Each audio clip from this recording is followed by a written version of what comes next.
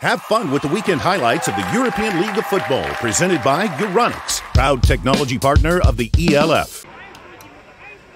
First drive for this game for the Cologne Centurions, looking for their first points. Ameln stacked up. Does he barrel his way into the end zone? And he does. Touchdown for the Cologne Centurions. Their first rushing touchdown by a tailback this season. Ran out of bounds at the 50.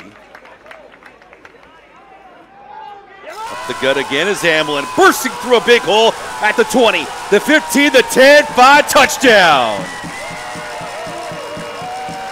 Oddly enough, Cologne did not have a rushing TD this season by a tailback. Semifinals, and then of course the championship bout. 2nd and 7, dashing up the gut. Another bleeder against his Prague defense. A gaping hole results in 6 more touchdowns, Centurions.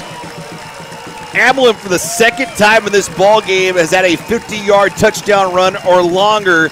And keep in mind, Cologne did not have this at any point during the season. They're opening up a can right now. It's 35-3.